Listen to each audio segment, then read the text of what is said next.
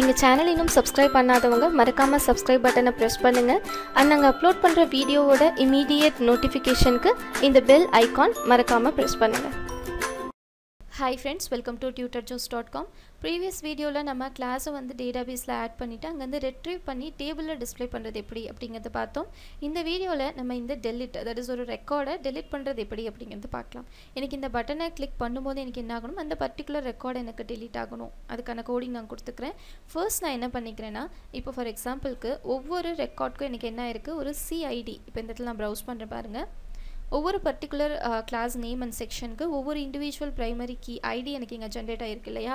அப்போ நான் என்ன பண்ணிக்கிறேன்னா, நான் எந்த ஒரு பர்டிகுலர் ரெக்கார்டை டெலிட் பட்டன் கிளிக் பண்ணுறேனோ அதோட ப்ரைமரி கீ ஐடியை கெட் பண்ணிக்கிறேன். அந்த ஐடியை நான் டெலிட் பண்ணுறேன். அப்போ டெலிட் பண்ணும்போது அந்த ரெக்கார்டு எனக்கு டெலிட் ஆகும். ஸோ ஃபர்ஸ்ட் வந்து இங்கே என்ன பண்ண போனால், இந்த பட்டனை கிளிக் பண்ணும்போது தானே எனக்கு டெலிட் ஆகணும். ஸோ அந்த இடத்துல சிஐடி அந்த ரெக்கார்டோட ஐடியை நான் கெட் பண்ணிக்கிறேன். அதை கெட் பண்ணி ஒரு வேரியபிளை நான் ஸ்டோர் பண்ணிக்கிறேன். இந்த ஆங்கர் டேக்குள்ளே நான் என்ன பண்ணிக்கிறேன், எந்த பேஜ்க்கு எனக்கு மூவ் ஆகணும். இப்போ இதை ப்ரெஸ் பண்ணும்போது எனக்கு எங்கே போகணும், delete.php அப்படின்னு ஒரு பேஜ் நான் க்ரியேட் பண்ணி அங்கே டெலிட் கோடி நான் கொடுக்க போகிறேன். அதனால் delete.php அப்படிங்கிற பேஜோட லிங்க் நான் இங்கே கொடுத்துக்கிறேன். delete.php நீங்கள் நான் ப்ரீவியஸாக சொல்லியிருப்பேன், ஒரு வேரியபிள் நம்ம இந்த இடத்துல டிக்ளேர் பண்ணும்போது கொஸ்டின் மார்க் யூஸ் பண்ணுவோம் அப்படின்னு. ஐடி அப்படின்னு ஒரு வேரியபிள் நான் இங்கே டிக்ளேர் பண்ணிக்கிறேன். இந்த வேரியபிள்குள்ளே நான் என்ன பண்ணிக்கிறேன்னா, சிஐடி அதை நான் கெட் பண்ணிக்கிறேன். ஸோ இங்கே கர்லி ப்ரீசஸ்க்குள்ளே ஆர் அப்படிங்கிற வேரியபிள்குள்ளே என்னோடய வேல்யூஸ் இருக்கு இல்லையா. So R square brackets and இதுக்குள்ளே சிஐடியை கெட் பண்ணி நான் என்ன பண்ணியாச்சு, ஐடி அப்படிங்கிற ஒரு வேரியபிள்குள்ளே நான் ஸ்டோர் பண்ணியாச்சு. நெக்ஸ்ட் இப்போ என்ன பண்ண போகிறேன்னா, இந்த வேரியபிளை யூஸ் பண்ணி இதில் இருக்க வேல்யூவை யூஸ் பண்ணி நான் டெலிட் பண்ண போகிறேன். இங்கே delete.php அப்படின்னு ஒரு பேஜ் இருக்குது. இந்த பேஜ் நான் என்ன பண்ண போகிறேன்னா, என்னோட டெலிட் query நான் கொடுத்துக்கிறேன். PHP டேக் நம்ம ஓப்பன் பண்ணிக்கலாம் அண்ட் அதை இங்கே க்ளோஸ் பண்ணிக்கலாம். இதுக்குள்ளே டேட்டாபேஸ் கனெக்டிவிட்டிக்காக நான் என்ன பண்ணிக்கிறேன், இந்த பேஜை இங்கே இன்க்ளூட் பண்ணிக்கிறேன். இன்க்ளூட் பேஜ் நேம் நமக்கு database.php. So data.php semicolon and next session start. எப்பயுமே நம்ம என்ன பண்ணுவோம், செஷன் ஸ்டார்ட் பண்ணதுக்கப்புறம் தான் நம்மளோட கோடிங் எல்லாமே கொடுப்போம் இல்லையா. ஸோ செஷன் ஸ்டார்ட் அப்படிங்கிறத இங்கே கொடுத்துக்கிறேன். செஷன்_ஸ்டார்ட் அண்ட் இதுக்கப்புறம் டெலிட் query நம்ம இங்கே கொடுத்துக்கலாம். ஆஸ் யூஷுவல் நம்ம ஒரு வேரியபிள் டிக்ளேர் பண்ணி தான் டெலிட் queryயை நான் அதில் ஸ்டோர் பண்ணி ரன் பண்ண போகிறோம். ஸோ எஸ் அப்படின்னு ஒரு வேரியபிள் நான் இங்கே டிக்ளேர் பண்ணிக்கிறேன். அண்ட் அதில் டபுள் கொட்டேஷனில் டெலிட் query. டெலிட் எதுலேருந்து நான் டெலிட் பண்ணணும், கிளாஸ் அப்படிங்கிற டேபிள்லேருந்து டெலிட் பண்ணணும். So delete from table name நமக்கு கிளாஸ். இந்த இடத்துல நான் ஒரு கண்டிஷன் கொடுத்துக்கிறேன். என்ன கண்டிஷன்னா, நான் டெலிட் கீ ப்ரெஸ் பண்ணுறேன் இல்லையா, அப்போ அதோட ஐடியை கெட் பண்ணி நான் என்ன பண்ணியிருப்பேன், இந்த ஐடி அப்படிங்கிற வேரியபிளில் ஸ்டோர் பண்ணியிருப்பேன். அந்த பர்டிகுலர் ஐடி வேல்யூவும் இந்த நான் கிளிக் பண்ணுற பர்டிகுலர் அந்த ரெக்கார்டோட ஐடி வேல்யூவும் எனக்கு ஈக்குவலாக இருந்தது அப்படின்னா அந்த இடத்துல எனக்கு இந்த query வந்து ஒர்க் ஆகணும் அப்படிங்கிறது. So where CID equal to ID வேரியபிள்குள்ளே get பண்ணி வச்சுருக்க ஐடி.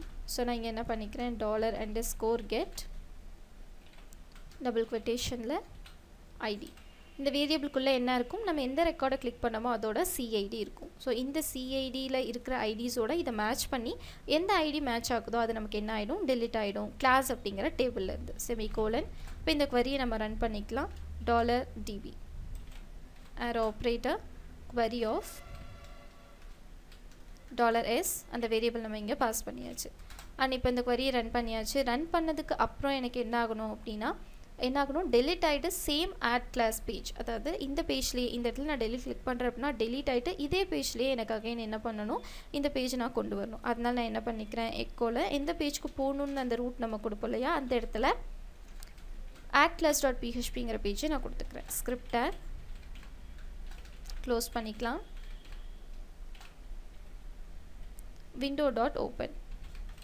window.open அண்ட் இதில் நான் என்ன பண்ணிக்கிறேன், பேஜ் கொடுத்துக்கிறேன். பேஜ் நேம் எனக்கு add_class.php சிங்கிள் கொட்டேஷனில் add_class.php அப்படிங்கிறது கொடுத்துக்கிறேன். அண்ட் நெக்ஸ்ட் நம்ம என்ன பண்ணிக்கிறோம், டெலிட் ஆனதுக்கப்புறம் டேட்டா டெலிட்டட் அப்படின்னு எனக்கு ஒரு மெசேஜ் டிஸ்பிளே பண்ணணும். ஸோ MES அப்படின்னு ஒரு வேரியபிள் நான் இங்கே டிக்ளேர் பண்ணிக்கிறேன். டிக்ளேர் பண்ணிவிட்டு டேட்டா டெலிட்டட் அப்படின்னு கொடுத்துக்கிறேன்.